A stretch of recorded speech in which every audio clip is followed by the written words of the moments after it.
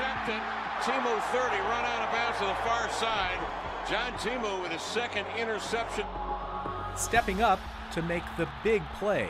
That's the inspirational story of Washington Husky linebacker John Timu. We always preach to the kids we're recruiting here about the opportunity that University of Washington provides you when you get here. And we haven't had anybody in our program that sees the opportunity more so than John Timu. College wasn't the thing in our community. Just my surroundings, college was never the topic. So being recruited was a big thing for me and my family. John is actually the first in his entire family to go to college. He had scholarship offers from Hawaii, San Jose State, and Oregon. But he chose Washington and hasn't looked back. Timu had an outstanding 2012 season. He started every game, earned honorable mention All Pac-12, and was named a Husky team captain as a sophomore. It's so powerful because any one person can misinterpret it and change the whole meaning of one word. Then there is John Timu, the student athlete.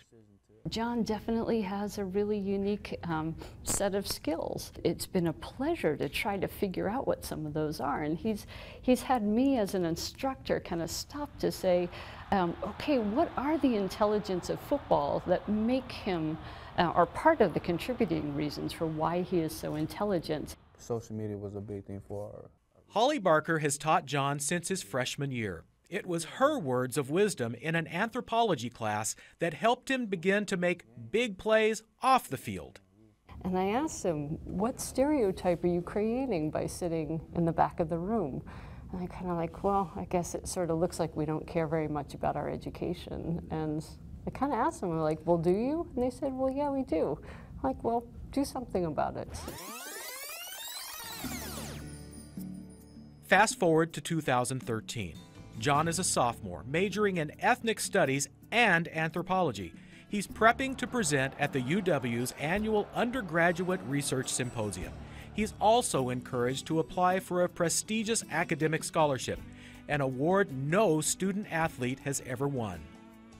I didn't know how to react. I've never won such an award so prestigious, and my reaction was just up and down.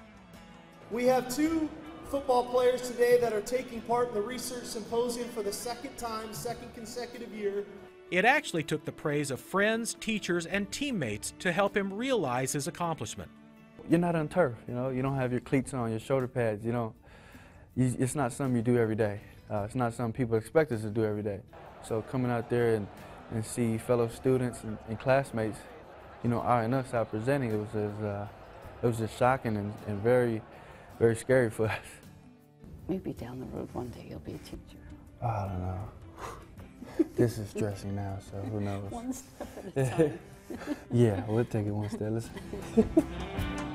He's doing it in all phases of life. Couldn't be more proud of him, and he's a tremendous ambassador for our football program about what a true Husky is, not only on a football field, but in the classroom.